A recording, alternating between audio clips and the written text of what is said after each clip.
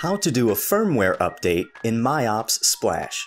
MIOPS Splash is a firmware upgradable device. All hot new features and the bug fixes are released via firmware, and MIOPS Splash has the capability of updating its firmware without needing any cable connection to a computer.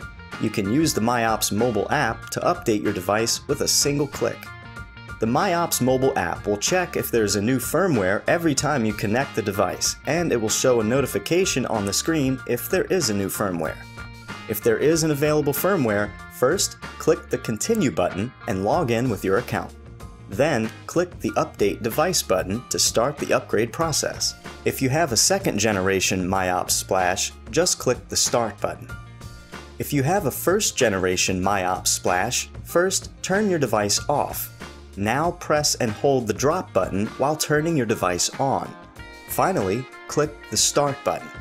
The firmware upgrade will start automatically, and you will see the progress on the screen. That's it! It's so easy.